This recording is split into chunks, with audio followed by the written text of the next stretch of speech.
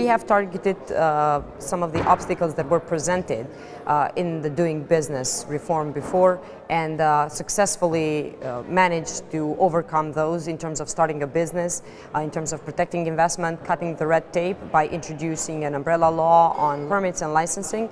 All of this have actually reflected positively on Kosovo's performance in doing business index of the World Bank. Kosovo was the fastest reforming country last year for 2012 by improving 28 places. This has given us a great energy and push to actually continue with reform process, as we still have challenges ahead of us. Now we are working on improving the fiscal policy. We have had reform of this fiscal policy in 2009. We see that because of the events and developments, Kosovo needs to give more space to production and to private sector development in the production sector.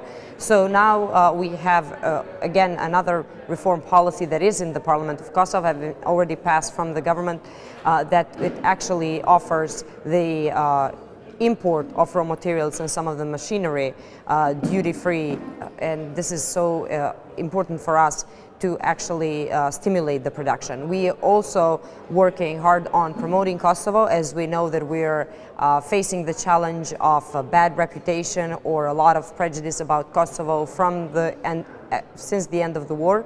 So this is so important for us to everyone realize that Kosovo is a normal country, is like any other Southeastern European, but it actually has some competitive advantages compared to other countries because of its natural resources and young population, literally being the youngest country in Europe, with 70% younger than 30 years old.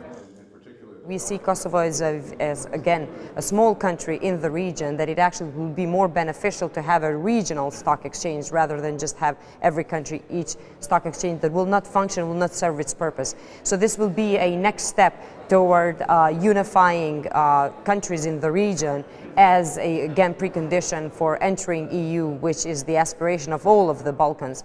And it's so important to actually establish this stock exchange jointly with countries in the region and have all of the businesses list there, those who have the potential and who actually want to raise their capital.